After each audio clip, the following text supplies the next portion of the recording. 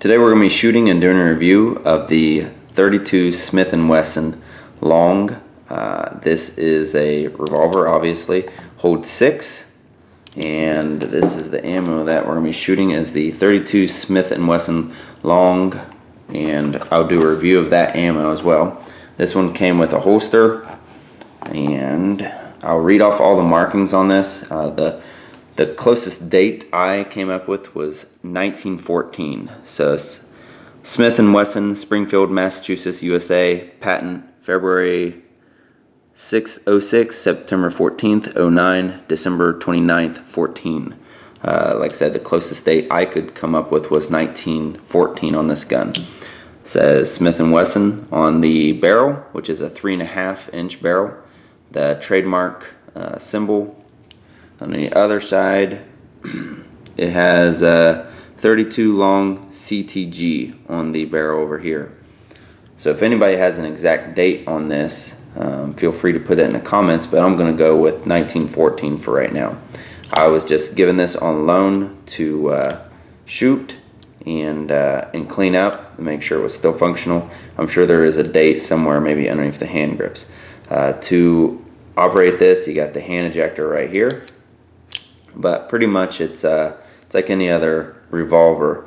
You have a double and a single action, which is really light, and then it's kind of a heavier, not as bad as a 357 or a 38. So we are going to shoot this and see how it goes. And as always in all the videos I do, I like to put it up to some dollar bills so you guys can kind of get a reference. The sights do not look like they've been ground down at all. Some sights on these older guns, they'll look like they've been ground down, but you can see that front sight's pretty big. And the bluing just came off up there, not a big deal. So we are going to go shoot this, and these are available at a lot of pawn shops around here, which is the Dayton area of Ohio. But let's go give it a go. Here we are with it in the holster, and this holster is a Hunter's holster, and it says 110019 for the model number. But it's basically you just put this on your belt, walk outside, and it's not too heavy. Even when I put the bullets in there, it's not too heavy of a gun at all. I would say it weighs probably about the same as my 38 that I have, not my 357, but the 38. So we are going to shoot 6 shots, just showing the gun. We'll do 3 double action, 3 single action, and then we will do 6 shots of showing the bullets hitting the targets. Alright, so try to put this in there. I'm going to try to shoot some pumpkins here.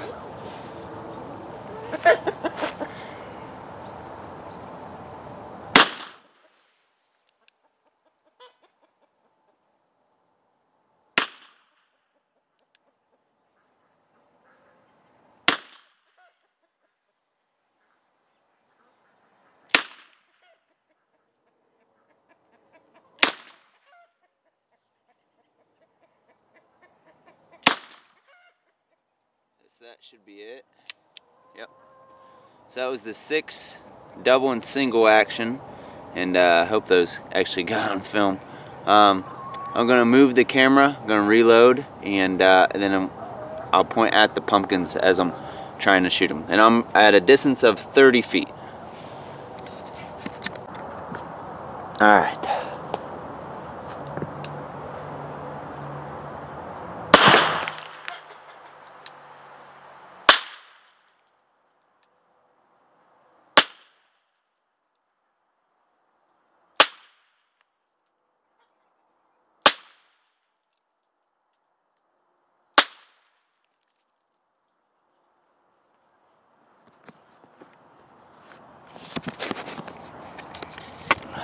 Alright, so that was shooting the 32 with that 32 long Smith & Wesson ammo from Federal.